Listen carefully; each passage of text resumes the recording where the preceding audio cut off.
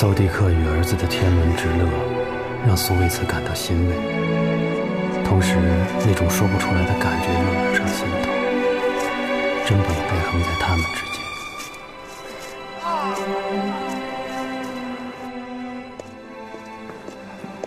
老板娘，图晒出来了，你看看吧。啊，对了，孩子掉牙了，你知道吗？孩子还小，做大人的应该多关心他。谢谢。以后孩子的事情就不用你操心了。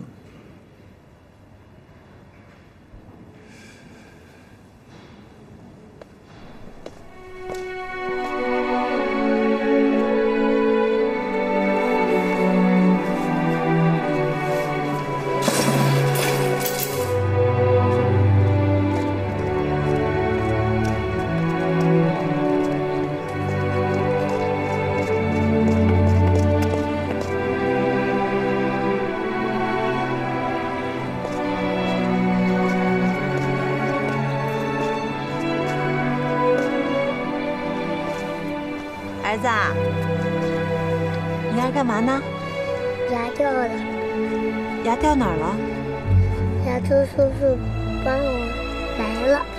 周叔叔还说，如果我牙再掉，他还帮我埋。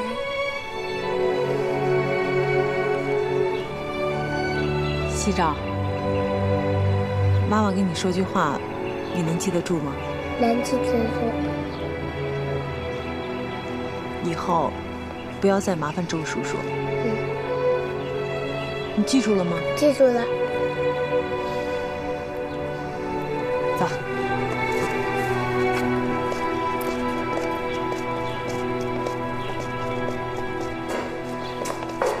惠慈，哎，来了，吃饭了吗？吃过了。叫阿姨没有？阿姨。来。阿姨给你吃糖。哎呦，可不敢吃了，他牙掉了，你帮他看看吧。哦。来，抬头。啊，啊，就那颗。哦。孩子的牙不怎么好，应该多给他补补钙。哦。啊，你等一下。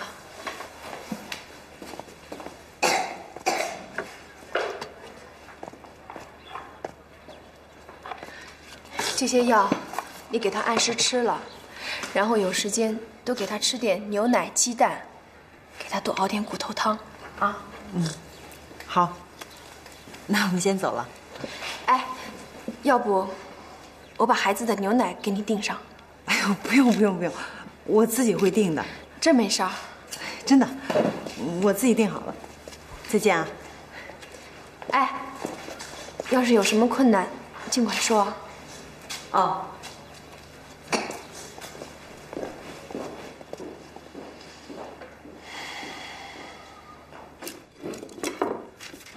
哎，去叫叫你哥哥。哥，吃饭了。好，没事，你快去吃吧，别管我。你怎么了？没事。哎，上哪儿去啊？我不吃了。哎，你怎么不吃饭？行了，你们先吃吧，我去看吧。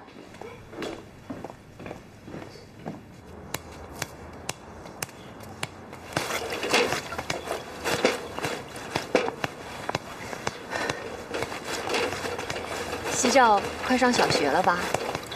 是啊，一晃就大了。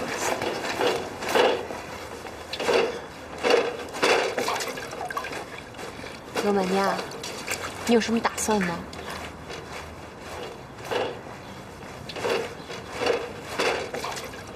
当姐妹的劝你一句，何必守着一棵不开花的树呢？赶快找个好男人，嫁了吧，啊！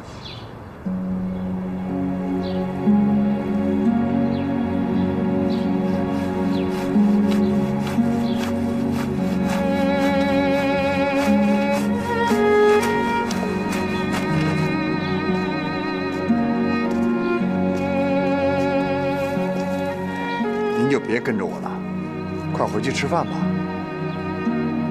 你不吃饭，我能吃得进去吗？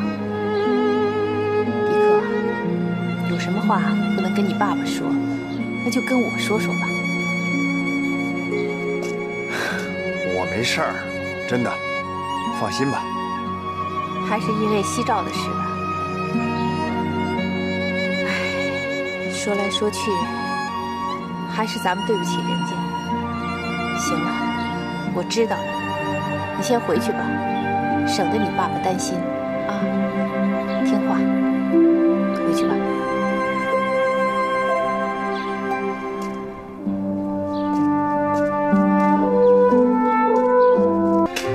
什么时候来的？早来了。进屋吧。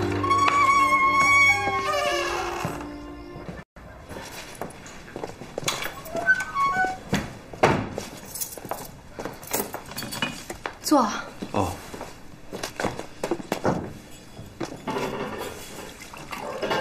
啊，这是罗马尼亚让我带给你的。哦。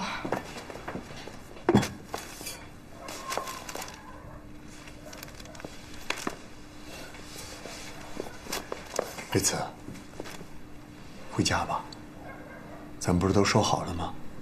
重新开始，好好过日子。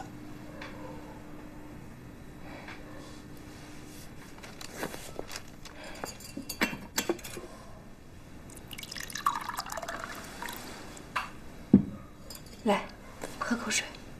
啊。迪克。啊。我想好了，我们离婚吧。你说什么？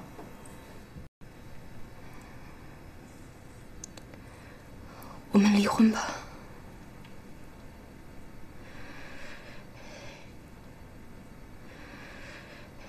这些年来，罗马尼亚带着一个孩子，挺不容易的。我看着，心里也觉得难受。你们在一起，才是一个完整的家庭啊！我已经没有生育功能了。我知道你特别喜欢孩子。别说了。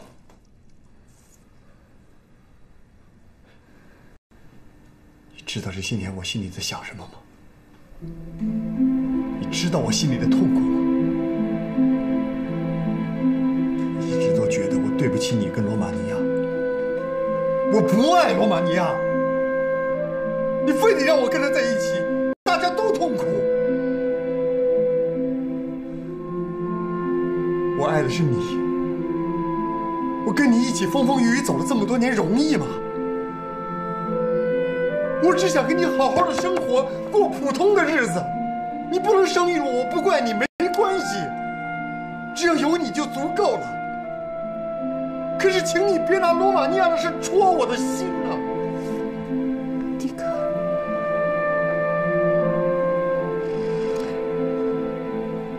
可我和罗马尼亚就在这么漫长的等待里，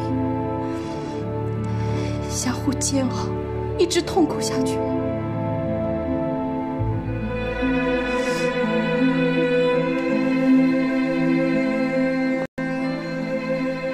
苏维茨，我问你，你爱我吗？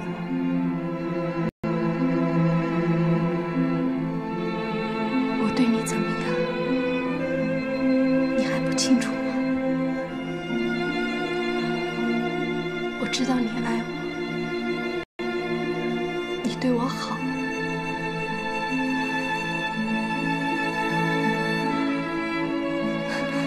可就是因为你对我太好了，我心里面就越不安心。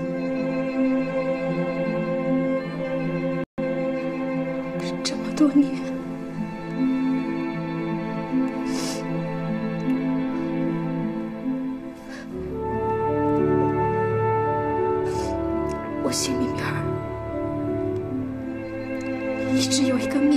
不敢跟你说。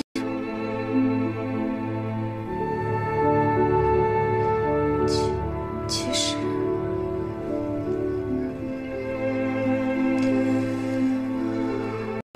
我怀的那个孩子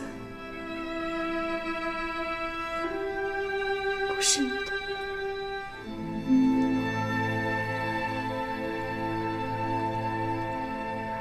是张永康的。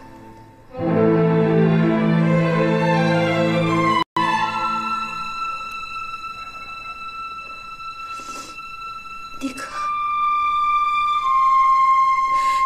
你对我越好，我的心里面越内疚。我根本就没有脸和你生活下去，你知道吗？我不想再骗你了，我不想再骗你了。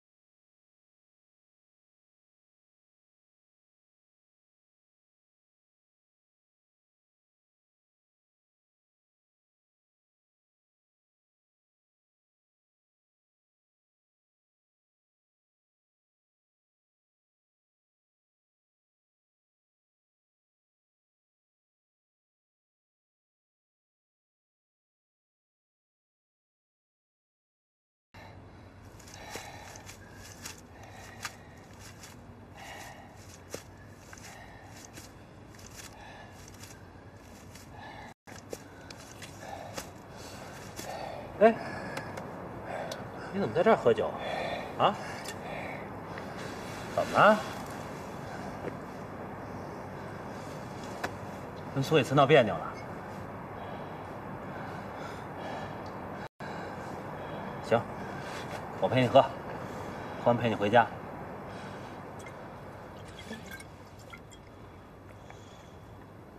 怎么了？两口子不至于啊。 这么多年不容易，怎么了，老邹？来喝，赶紧喝。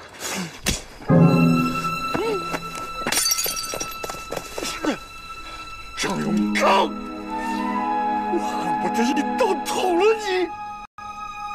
你害了苏卫慈，你害了我，你害了我们全家。 你把苏卫慈害得不能生育，你知道不能生育女人是什么滋味？什么滋味？你知道吗？张永康，苏卫慈现在过的是什么日子？他对不起我们，他觉得他对不起我们，他觉得他对不起邹家，他要和我离婚。 张永康，这都他妈是你害的，你知道吗？没错，我把你送到监狱里了，但是我他妈不后悔，我不解恨，我觉得你活该，你跟天打了一片。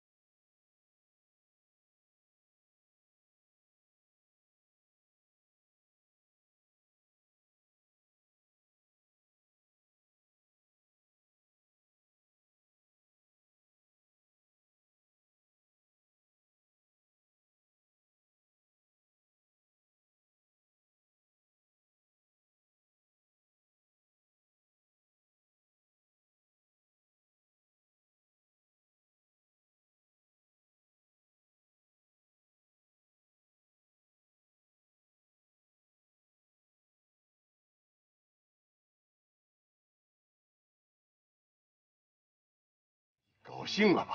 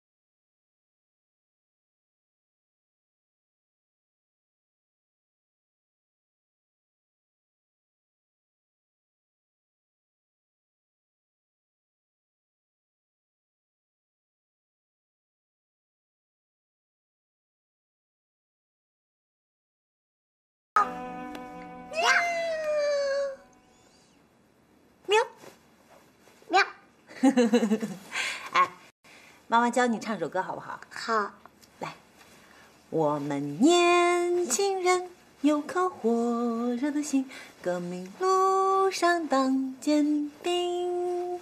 哪里有困难，哪里有阻碍，噔噔噔噔噔噔。几点了还不睡呢？你们，行了，别折腾什么呢？你没哟，姥姥生气了啊！睡觉。明天你还上班呢，你快点吧啊！知道。来，把手放进来睡觉觉啊。喵喵喵，睡觉觉啊。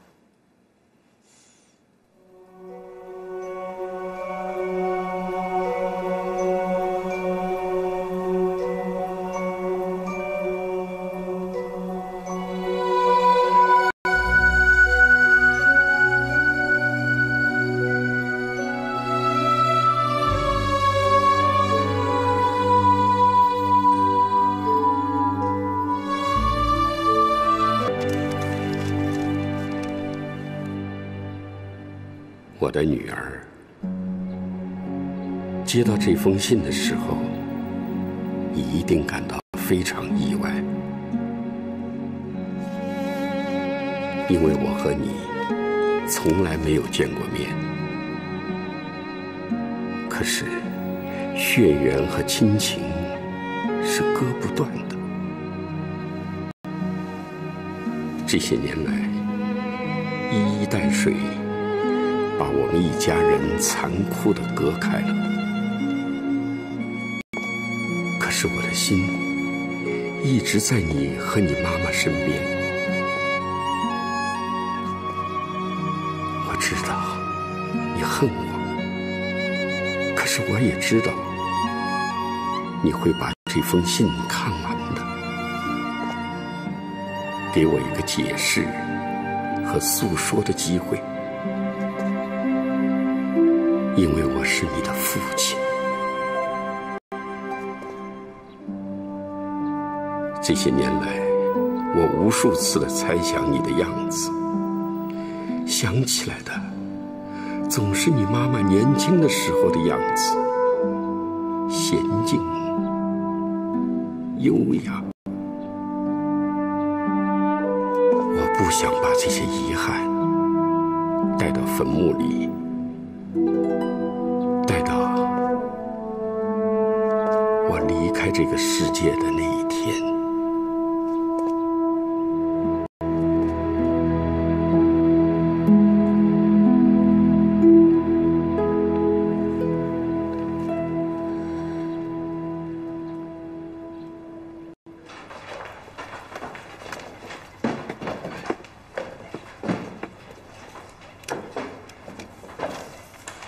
哦，那件衣服我已经转给他了。我知道了。啊，哎，小楼，我跟你说了，这种跑腿的事交给我了。不用了。哎，你，哎呀，我跟你说过有手。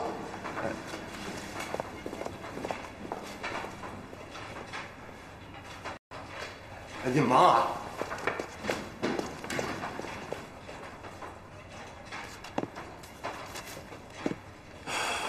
刘显芬跟罗马尼亚的事儿，你知道不知道？哎，你装啊！刘显峰是什么人？罗马尼亚这么做是自己糟蹋自己呢。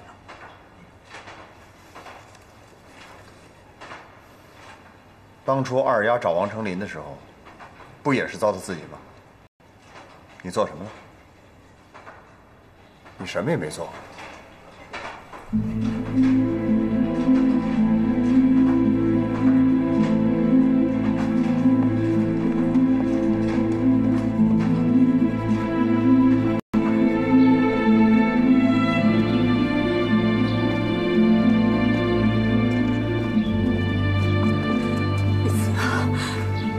求你点事儿，曹阿姨，出什么事儿了？维茨，你快去劝劝罗马尼亚吧。这孩子，他回到家就跟我要那个户口本儿，说是要和刘显峰结婚。你说这孩子他是不是疯了呀？他刘显峰，曹姨，我们现在就去找他。别哭了啊！走。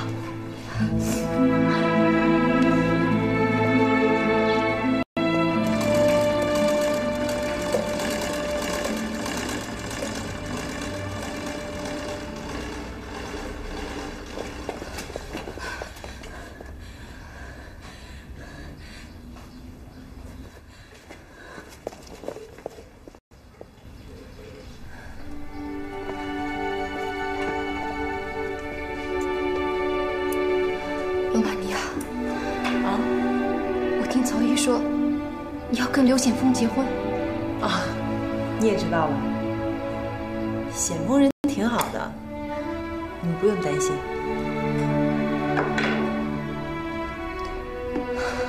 好，我不劝你，这样最好。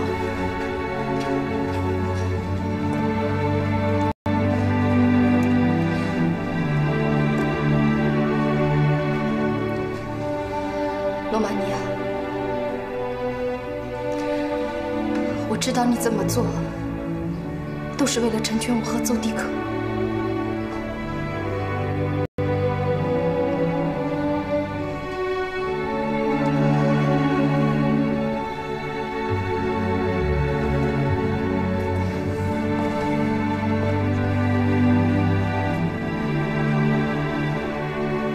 那好。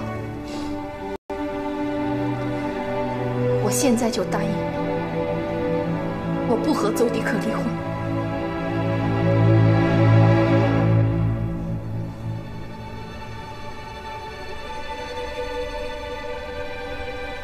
从小到大，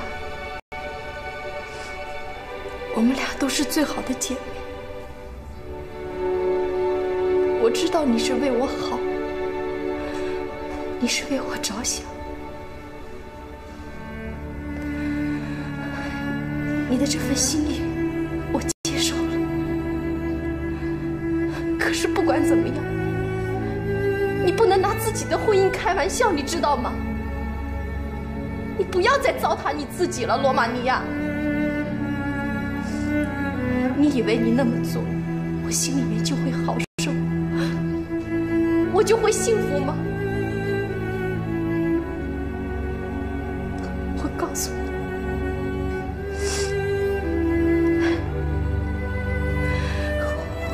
会的。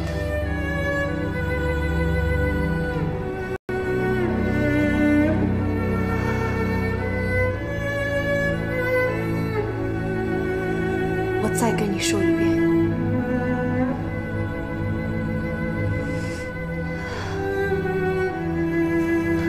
我不会和邹迪克离婚。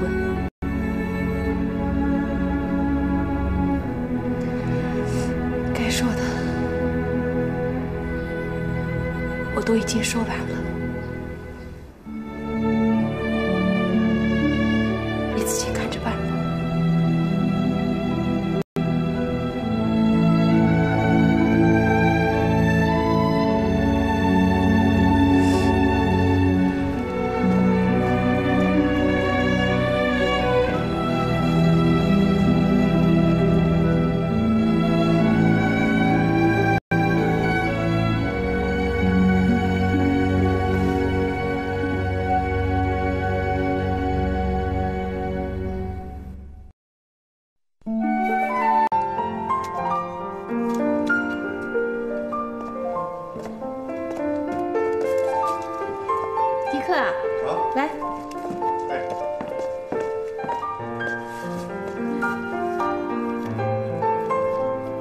去吧啊！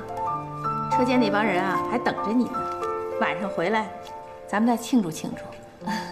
但愿以后你跟魏慈能和和美美的，好好过日子，啊！哎，我去了。嗯，快去吧。好。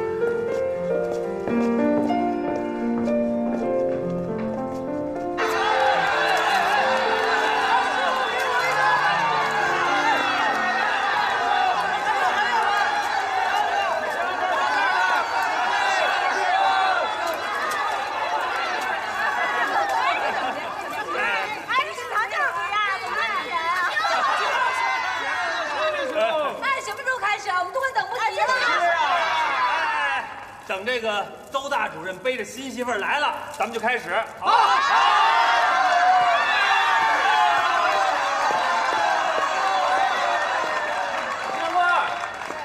新郎官，怎么还不开始啊？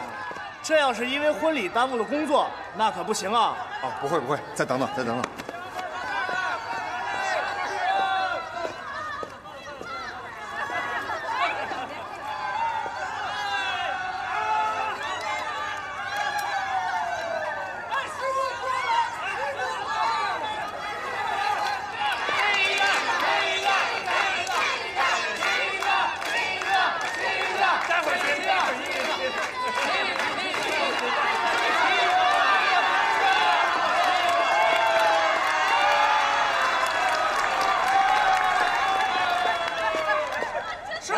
什么时候开始？我等着放鞭炮呢。再等会儿，等邹大主任带媳妇儿来了啊啊！哎，我先去看看，你们吃几堂，接着吃。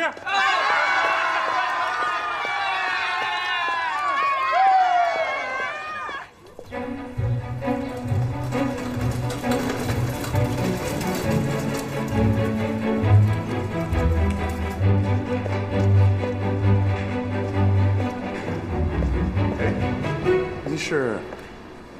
我姓郑，是新调来的厂医。新调来的？啊，苏大夫呢？他不是辞职了吗？辞职了？什么时候辞职的？这可是千真万确。我调来的时候就这么说的。不可能啊！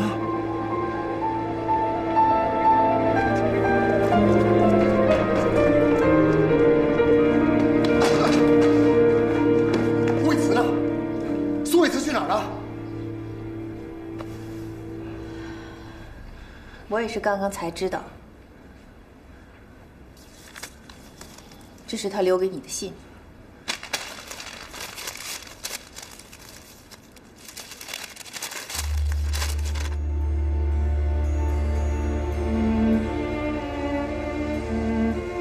迪克，我想了很久。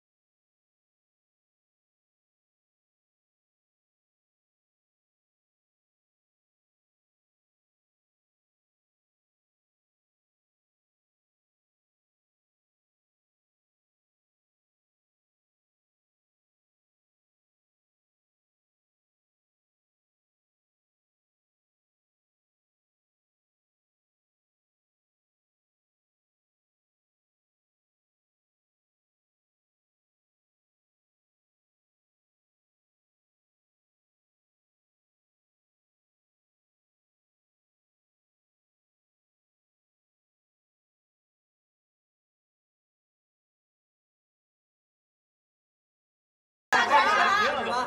哦，都干活吧！啊！什么？干活！不是结婚的吗？现在？对呀，不是。我的话你听不懂啊！干活！哎，好，走，干活，走，干活，别干活。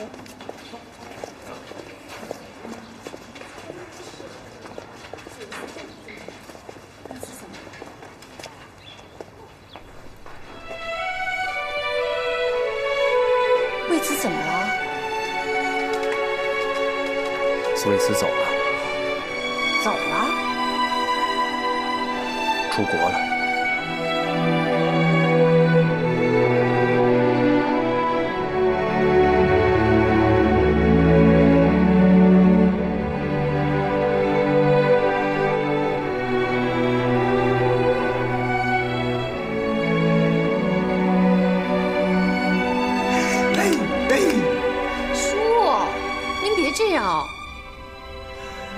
我还有什么脸去见人呢？啊！永康啊，永康啊！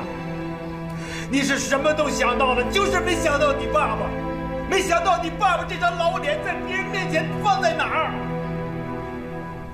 你说你不是吃饱了撑的吗你呀？人家点不点礼跟你有什么关系啊？现在好。现在全场的人都在笑话咱们，说的那些个话呀，要多难听有多难听。人家说什么？人家说咱张家又把二丫给耍了。叔，您别那么想，我都没那么想。他们爱怎么说，让他们去说呗。亲家，别叫我亲家，我不配呀！大炮兄弟，哎，大炮叔。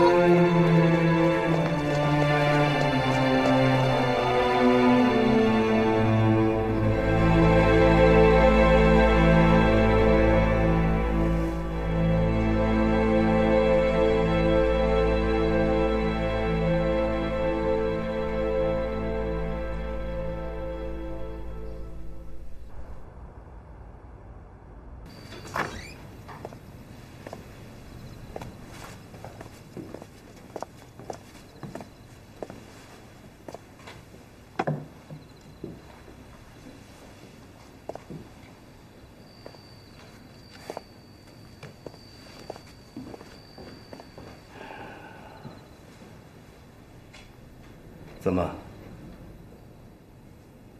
你就这样了？啊？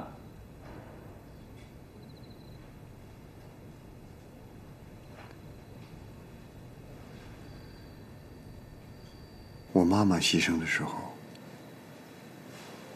你难过吗？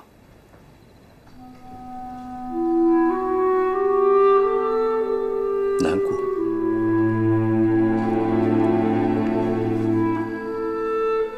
能不难过吗？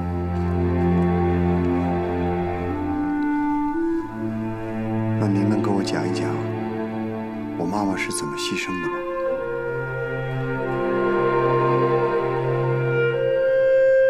在湘西剿匪的时候，我们每天要行军几十里。你妈妈带着一个卫生队，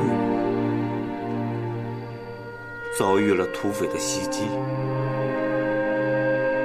她为了掩护病人，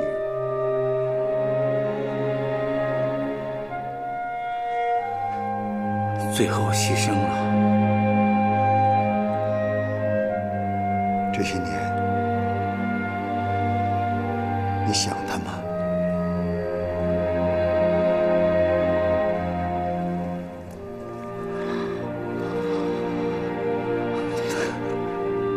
能不想吗？人心都是肉长的嘛。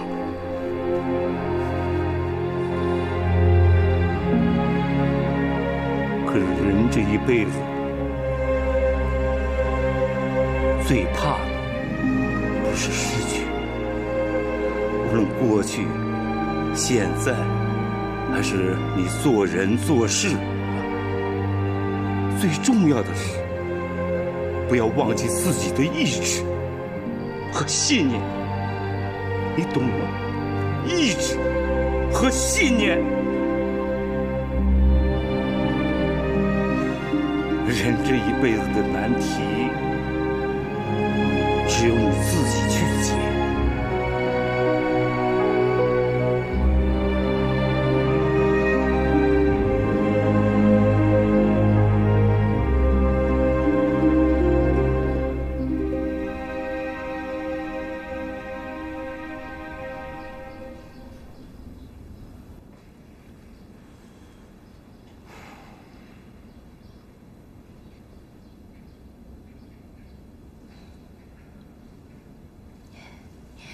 饿不饿？不饿。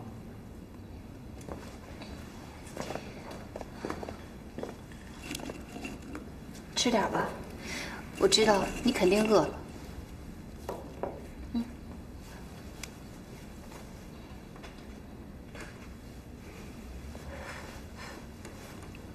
二丫，对不起。 本来我是想什么？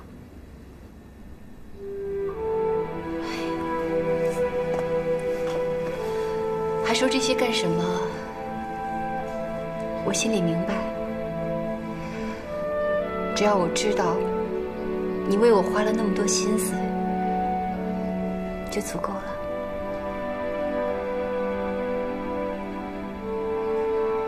二丫，别说了。 有些话得放在肚子里，好好想一想。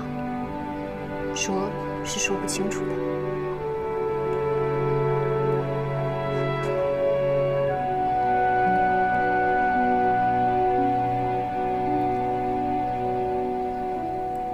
你忘不掉苏维茨，对吗？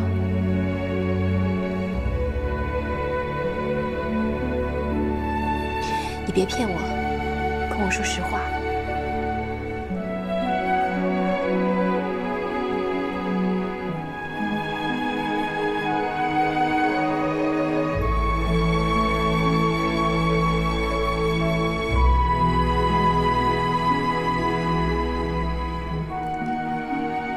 这就对了。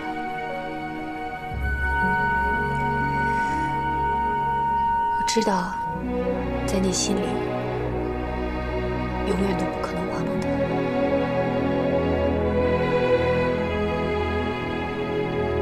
怎么能吧？就像用一把刀，在心上划了一道深深的伤，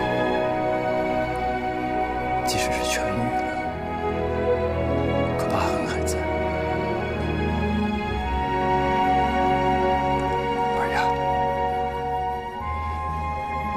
我原本以为这段时间我可以平静地对待苏维茨，可后来我发现，我一直在牵挂着他，牵挂着他的一切。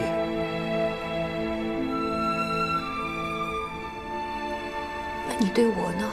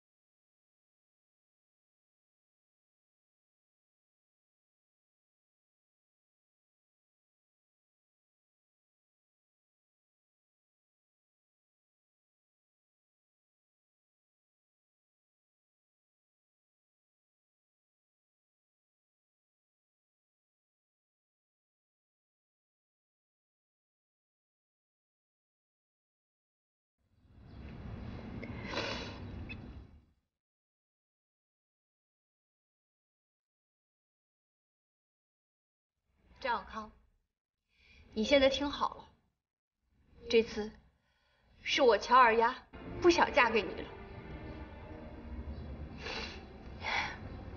我喜欢你没错，可是我也要脸面。你心里一直都放着2个人，我就算跟你在一起，又有什么意思？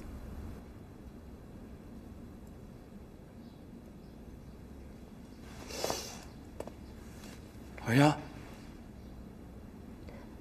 别再说了，我还是刚才那句话，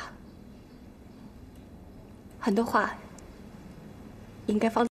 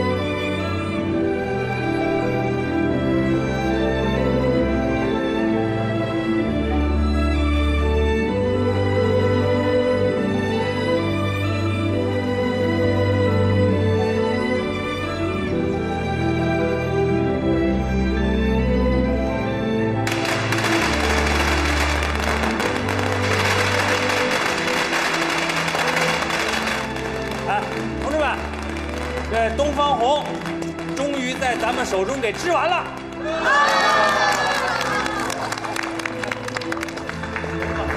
可以了啊，好。哎，老周，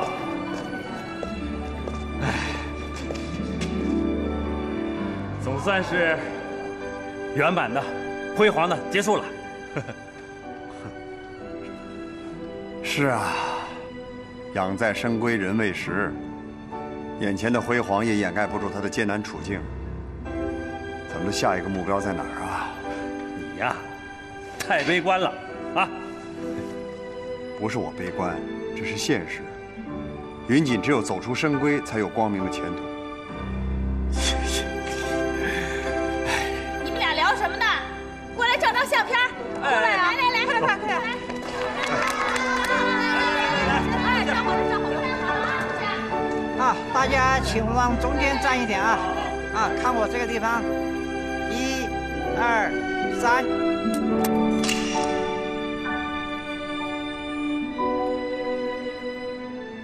什么？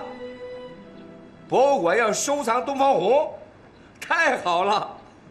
感谢领导对我们云锦人的大力支持和关怀，这对云锦将来的发展是大有好处的。 我再一次代表云锦人向领导表示感谢，谢谢你们，啊，好，再见。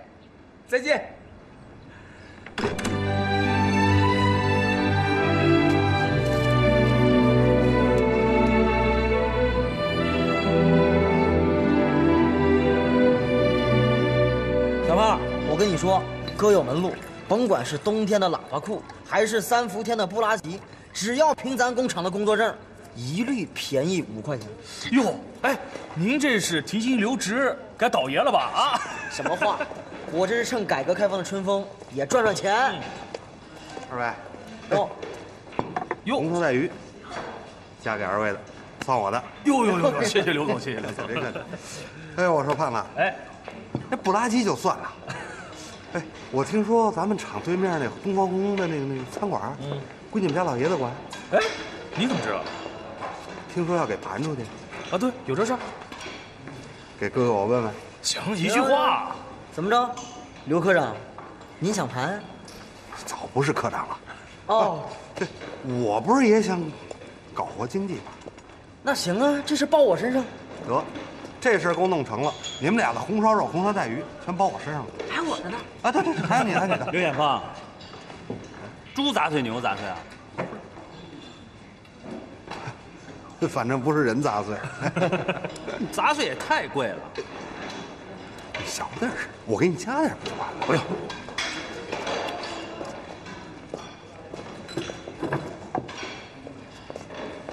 哎，我说二位，看见没有？人得有钱，有了钱呀，天天红烧肉、红烧带鱼；没钱呀，就剩杂碎了。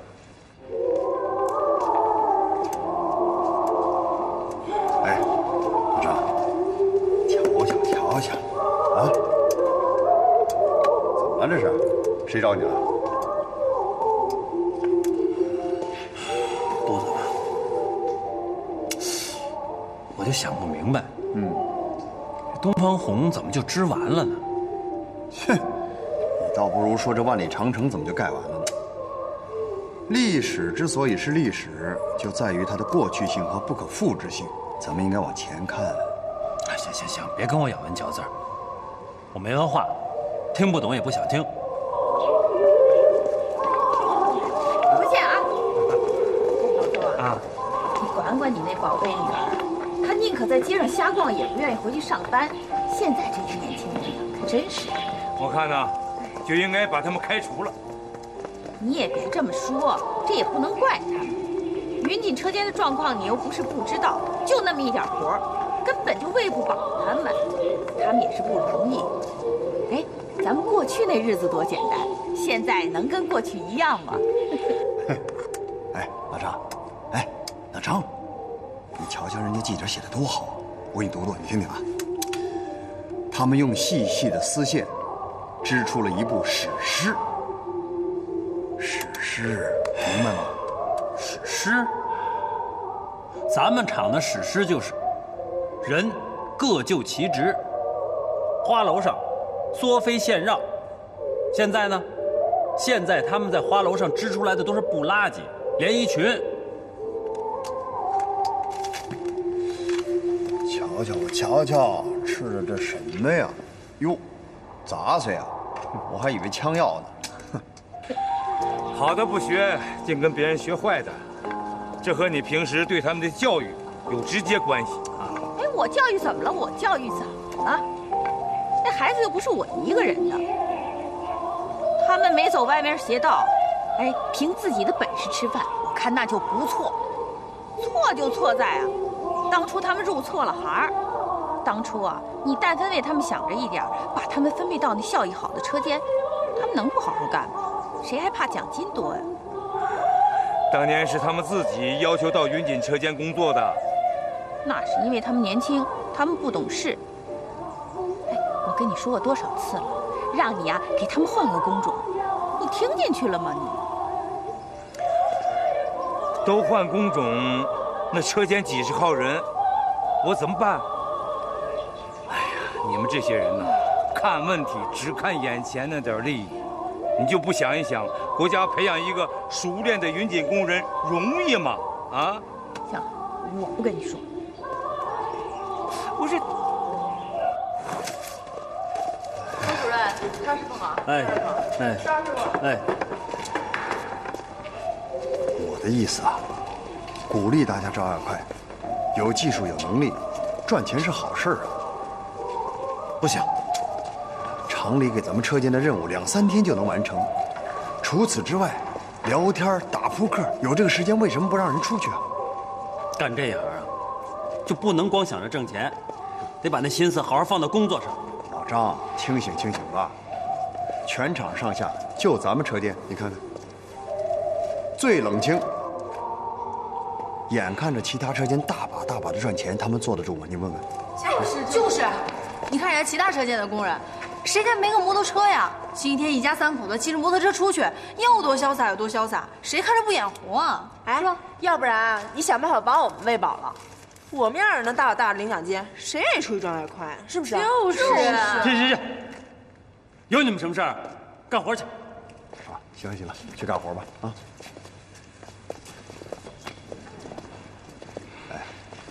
听见了吧？群众的心声。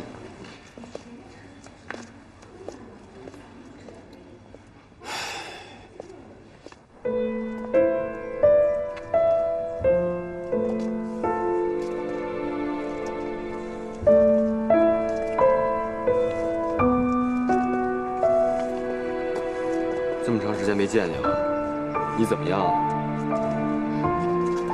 我还挺好的，你呢？你今后有什么打算？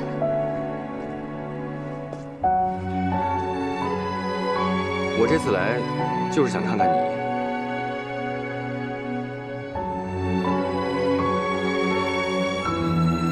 还有成才，我是想跟你们道个别。道别？我打算去深圳，听说那儿机会多，我想去闯一闯。我觉着，我王成林一手的木匠活，肯定能闯出一个名堂来。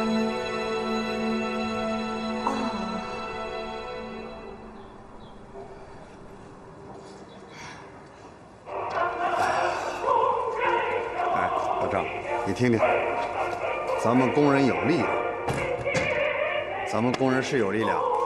咱们工人也有过好日子的愿望和权利。我觉得现在的日子过得就挺好。那是你，现在不是旧社会了，工人不是咱们过去的学徒工。既然咱们不能给人家创造好的生活条件，为什么要限制人家的自由呢？结婚，你说说，让我拿什么结啊？看看人家车间的小许，那结婚的时候那是什么排场？你什么意思啊？是不是我们没那个排场，你就不和我结婚？王成才，你那火车票什么意思啊？去广州的，你去不去啊？才不去！哎，我说你傻是不是啊？我在那边有个朋友有门道，香港过来的电子表，50块钱抓一大把。一大把啊，跟我有什么关系啊？我说你死心眼了是不是？哎，我的手跟你的手能比吗？那抓一把就差好几块，1块拿到这边来就是几十块钱啊！啊，你比比，你看，是不是？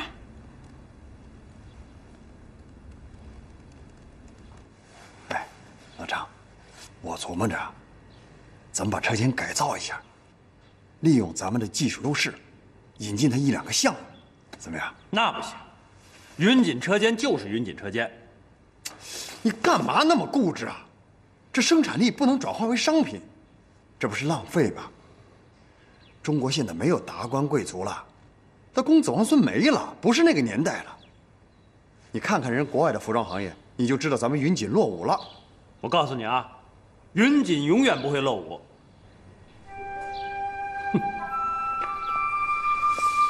行，你把仓库里堆积那些产品给我卖出去，我就听你的。哎，这纺织行业啊，在任何一个时代、任何一个国家，就是个消费的行业。如果没有消费，那还有什么意义呀？那你的意思是说，云锦就应该消亡？我是那个意思吗？那你什么意思？达官贵人身上穿的云锦现在在哪儿？在博物馆里，这就是现状。我告诉你，我就是要让云锦走到大街上去，走进寻常百姓的衣橱里去。行，让大家都穿着云锦挤公共汽车，提篮子买菜，满身油烟味儿，柴米油盐，行吗？我不跟你说。老顽固。王成才，你到底去不去啊？你要是不去，可有人跟我去啊！到时候你可别后悔。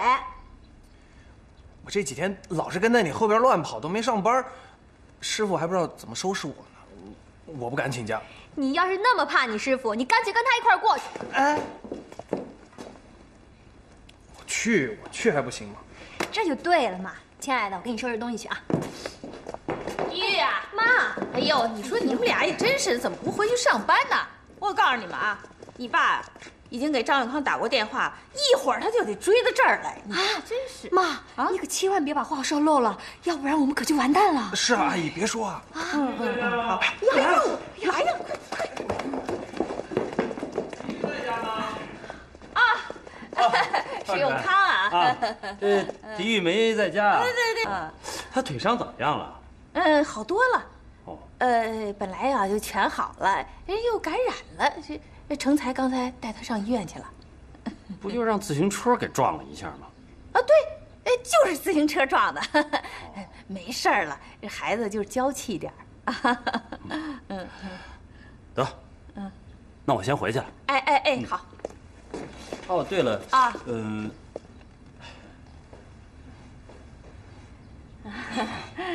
这么着吧，等成才跟狄玉回来，跟他们说一声，好，让他们尽快上班，尽快上班。哎，好嘞，好嘞。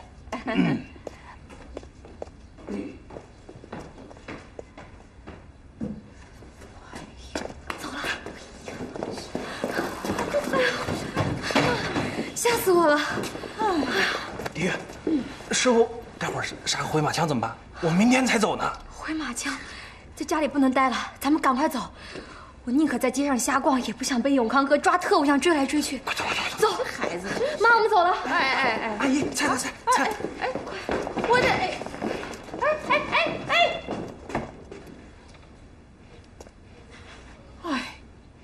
哎，你说真没见过这么淘的孩子，戏照把人家孩子都打成什么样了？你真的好好管管，要不然以后长大更管不了。罗戏照怎么了？又惹祸了？这事儿跟你没关系。哦，我去那边一下。哦，对了，我前几天给你介绍的那家河北私营棉纺织厂的设计工作，他们给你打电话了吧？如果时间不长的话，这事儿跟你没关系，我哪儿都不去。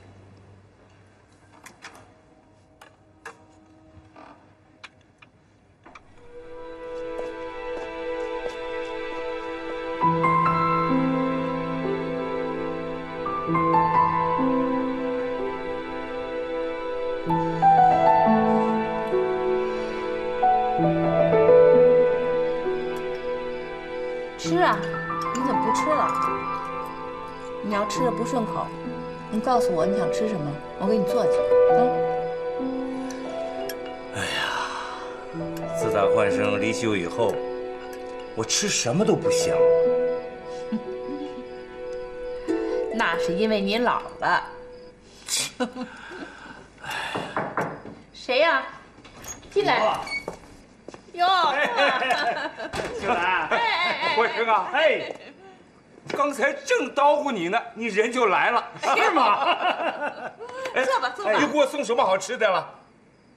馄饨啊！来，吃我这个啊！好。哎呀，你看还热的呢。好。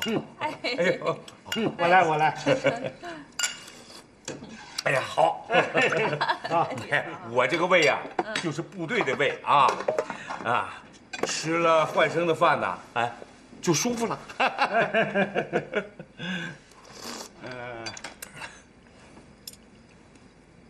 焕生啊，有事儿吗？你看看，不，我这话呀，还真不知道怎么说。一辈子痛快的人，这是怎么了？该怎么说就怎么说嘛，说。华涛啊，你看看，能不能给永康和二丫换个工种啊？换个工种？啊，不，他们那个车间效益太差了，每个月就那么点基本工资。怎么？你等他养老啊？哎，不，那个国家给我离休的工资啊，我足够了。他们老邹，焕生这辈子可没求过你任何事吧？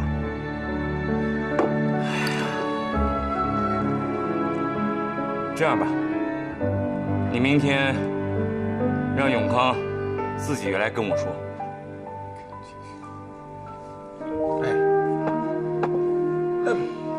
你们吃着，我回去了啊。哎，好，您坐着吃，不动不动。哎，好，别忘了啊。哎，啊，那我走了啊。好，你们吃吧。哎，再见啊。哎，好。哎。看呢，老总，这种活思想可不止我一个人有吧？是啊。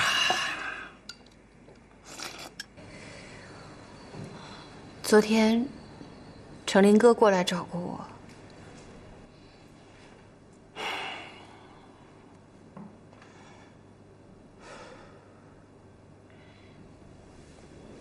喝水。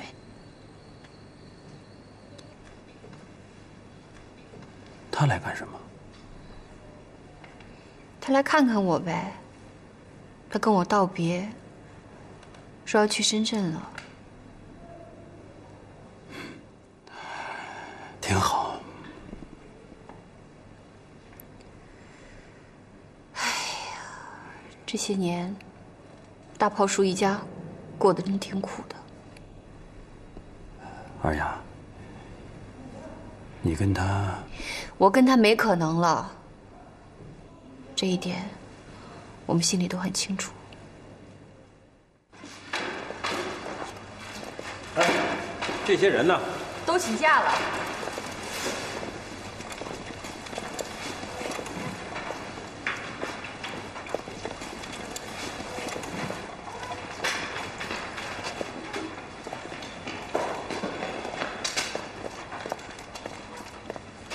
看什么呢，张永康？人都走了。一日为师，终生为父，我就不信，有我在，王成才这小子就真敢走。瞧瞧，这是你的宝贝徒弟王成才，让我转交给你的请假条。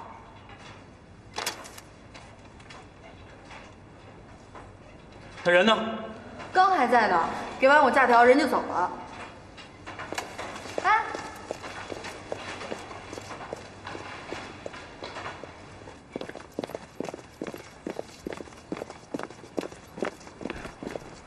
上医院去啊？啊，师傅，你怎么在这儿啊？是啊，师傅。上医院看病拿这么多东西干什么呀？这个我是给迪玉准备的，我怕他住院。对。怕住院？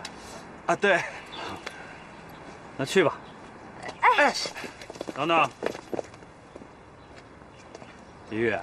哎，这腿伤哪儿了？让我看看。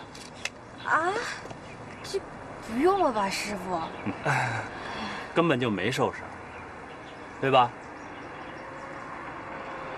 都别装了，啊！想出去跑单帮，就直说。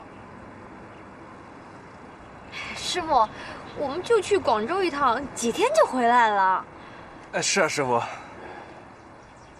去吧。回来以后呢，就别上班了，啊！该去哪儿去哪儿。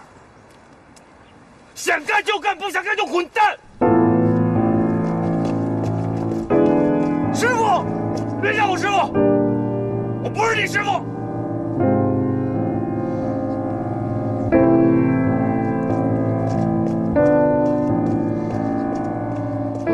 你可想好了？你到底跟谁走？你不走，我可走了。迪